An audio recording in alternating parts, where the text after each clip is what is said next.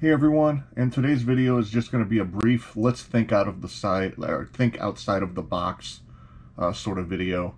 Nothing elaborate, it's just straight, it's direct, it's to the point.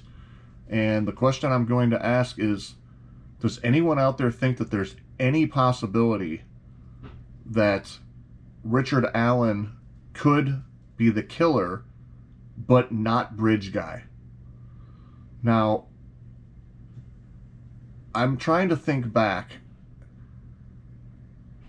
and it's pretty much been implied, if not stated, I think, in the past, that they always thought that Bridge Guy was the killer of the girls. But now with all this speculation, or not even speculation, the prosecutors coming forward and saying they think that there's multiple actors involved in this, and again, those are the prosecutor's words at the court hearing the other day.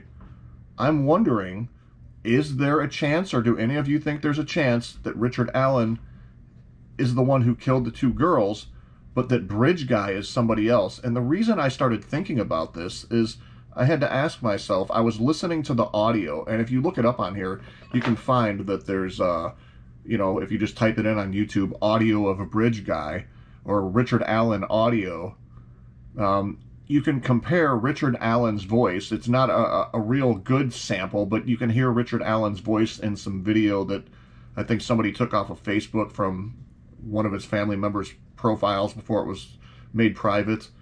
And you can compare his voice to that of Bridge Guy's. And even with the limited sample of him talking, you know, you can't make a definitive conclusion that that's the same voice.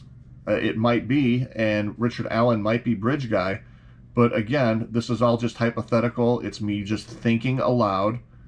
Again, do any of you think that it's possible that Bridge Guy could be somebody completely other than Richard Allen, yet Richard Allen was the killer?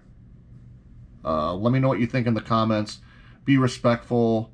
You know, don't tell me I'm an idiot or anything for thinking about this, because again, I'm not the one who's come out publicly and said that there's multiple actors involved in this.